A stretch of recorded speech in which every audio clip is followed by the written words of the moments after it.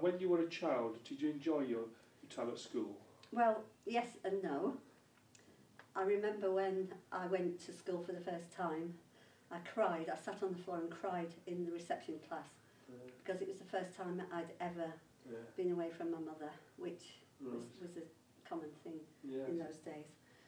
But during the holidays, I always wanted to be back at school. Small primary school it was, but there were a number of incidents in my primary school that I think really have contributed to my philosophy on what I do now. Yeah. So this primary school, that was up north? Up north, in Milnrow, near Rochdale, just off the now M62, wasn't there then. Right. So that's Lancashire? Lancashire. So in Mrs Woodhead's class, that was top infants. I remember, I don't remember a lot about primary school, but I really remember we used to have to go and stand at her desk to read. Don't remember how often, but one of the things, one day, I was standing reading my book and I couldn't read a word. Well, I could read some words, but not a particular word. And I had to stand, and she let me stand and stand and stand because I couldn't read the word twilight. And I thought, God, that's a really hard word. You know, she shouldn't be making me stand all this time. And that made me quite angry. Twilight's quite hard for 6-year-old. Yeah, another one. Having to learn poetry and stand up at the front in front of the class in Mr Jardine's class, and I hated that. I think it was a weekly or fortnightly thing, and I just absolutely loathed it because I always found it very hard to learn off a script. I still do. And I thought that was horrendous. I was always awful in Mr Jardine's class at mental maths, you know, 20 mental questions, had to work out in my head. Couldn't do that, still can't do that. Can do it on the paper, but not very well in my head. And I think possibly it was because I got very stressed about it, rather than actually not being able to do it. And when I was a bit older, red ink everywhere over my books because I couldn't spell. Right. Wasn't a very good primary school child, I don't think. This red ink haunted me. You didn't fit the system? Pardon? You didn't fit the system? I didn't fit the system, no. I couldn't do the mental maths. I couldn't spell my stories. I'd red ink over them all the time. And I used to dread opening the...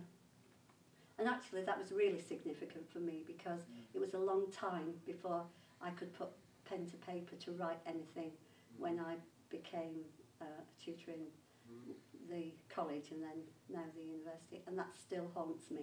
When I was 11, I was in Mr Stott's class, and he was a lovely man, very patient, still got the red ink, but he did two things. He let us choose our own topics for research. So I did a history topic on transport, and I did something like the Bridgewater Canal or something, really, because I'm interested in bridges and structures and things. And he let us do some science experiments, and that was it. Science experiments, absolutely wonderful. Never forgot. So the practical stuff, or the practical application of science, absolutely, really was the thing that grabbed you. Absolutely. Right. Yeah, so I passed my 11 plus, much to my father's surprise, because you know, I think my father never had very high expectations of me, except that he made me go to piano lessons and gave me singing lessons, which I was rubbish at both. But I don't think he saw me as an academic or having any sort of... So he's really worried about me going to grammar school. Was that a middle class family or? No, essentially working class. But he worked in the mill. He was doffer in the mill, in the cotton mill, and got dermatitis, and so had to leave. And eventually ended up being a carbon paper salesman. We didn't have a lot of books in our house, apart from a big fat dictionary. we had lots of children's books. I had lots of children's books, but I wouldn't say he didn't value education, but he hadn't got through to grammar school because he'd been quite ill just before the exam and hadn't done decimals or something, and he was really worried about me going to grammar school. But my grammar school was in Haywood. Don't know if you know about Haywood. No, I don't know that. Lancashire County. You see, Rochdale was a borough, like Halifax, I suppose, is a borough. And we lived in the Lancashire Rural District, Urban District. And so we had to go to the grammar school in Lancashire. So we went to Haywood. Had to go by bus. I remember the foggy days that we used to have in November. Pea supers and not being able to find their way home. When I was in secondary school, first year was mixed ability. Everybody started off equal. And rows of desks, one behind the other. I was taught mathematics by an absolutely fantastic woman called Mrs. Todd. She really knew how to explain difficult things. And I think she was probably the best maths teacher I ever had. But I don't know if you're not old enough to remember, probably, but there was a time when they had to have emergency trained teachers. Do you remember? I remember seeing on the bus shelters, can you teach? No, could you teach? As an advert. For the baby boom, was that? It was for the baby boom, yeah. And apparently she was one of those who was recruited to the grammar school. I don't think they like to do a lot of later examination work, but she was absolutely fantastic maths teacher. But sadly, after years, when they suddenly decided that these emergency trained teachers couldn't teach anymore, she was thrown out on her ear. I thought that was terrible. Yeah. I thought it was a tragedy when I heard about that. When I was in the second year, we were streamed. I was in the B stream. Had to do Latin for 2 years, which I hated. Actually, I looked back on that later and realised how useful learning a bit of Latin was, but I didn't realise at the time. I was good at the systematical, logical stuff, but I wasn't so good at the airy-fairy, creative stuff. Hated doing homework. And I always felt that teaching wasn't for me.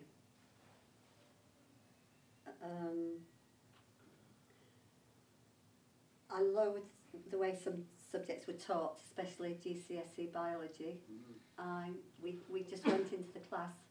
The biology teacher said, "Open your book at..." Right. Textbook, And there's so we much had to potential there for interactive and engaging people's interest. Absolutely, and the Nuffield science was around. In fact, we were supposed to be following the Nuffield scheme when we were doing our GCEs. And no, he just had us, he couldn't cope, I don't think, just copying out of the book, which of course none of it for me went in because I probably wasn't that kind of a learner. And some practice in some schools, we do still have kids copying out of books in science. There was another really significant incident for me at my grammar school, and that was that the boy who was always top of the class in year 2 was called Abba. We used to call him Abba. And when he was 15, he left school because you were able to leave school at 15 if you wanted to. He was always the top of the class in the B stream, and he left school at 15 to go into I think it was a carton making factory. Right. And he got married at 16, his father not soon after, and I thought that was just such a terrible loss. That how could this system allow somebody like that, who was so bright really, to fall by the wayside? Anyway, you know, being academically successful is not the be-all and end-all of it. Of course it isn't, but it just seemed such a waste to me at the time. And no, I haven't tried to find out what's happened to me. No. But I do know that quite often happened because my father, for example, he succeeded in the world of business without having a very good formal education. And he used to say to me, you know, there are other ways of of succeeding in life without. And he used to say, look at my friends here, they go to the operatic society every week and they're wonderful. And, so I do recognise that, but Alan Golding had a lot of potential. So you saw it as wasted potential? I thought total waste. Well, what brought you into teaching? I left school when I was 16. Right. The last thing I wanted to do when I was 16 was go to teach. Yeah. So because I'd been steered towards the science route in the grammar school, I wasn't allowed to do history, couldn't do history and physics and The chemistry. timetable wouldn't allow it? No, you had to go onto the arts side and do Greek and Roman literature and Latin if you went to the modern side. And so I thought, okay, what am I going to do? And careers advice was useless then. But they said something scientific. So I thought, okay. I went to a company called Turner Brothers Asbestos, part of Turner and Newell, which you might have No, heard no, of. no. No, bit of that up in Yorkshire. So I got a job in this place in asbestos research department as a laboratory assistant, and that was quite interesting because asbestos research department employed mainly men, as science industries quite often did. So I was 16, working with all these men who thought I should just make the tea, but then they gave me other things to do. I had to do quantitative titrations and things, and they gave me my own little projects. But I also had to go down on the plant because they just got a new plant up and running. It was supposed to be a dust-free asbestos process, which is quite interesting because on the plant the men had to do the analytical analysis of all the chemicals to check that there was no burnable stuff going through into the asbestos products. Yes. That was fascinating because they quite often fiddled their results and didn't understand that actually this was important and perhaps they shouldn't. But the other thing I saw in this place was masses of women weaving asbestos blankets and things, and spinning the thread onto bobbins. And Right, so all those textile skills from the north were being applied in with the production of asbestos. I didn't know that. Yeah, Turner Brothers was a massive, huge plant in Rochdale, and I suppose it was the biggest employer. But they also made tyres as well. Don't know who for, but it absolutely amazing. And they used to smuggle in blue asbestos from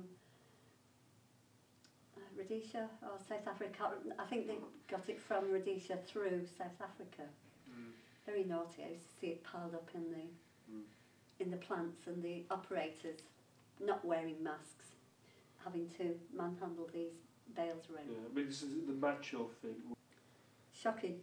And they were allowed to do it, weren't they? Nobody checked.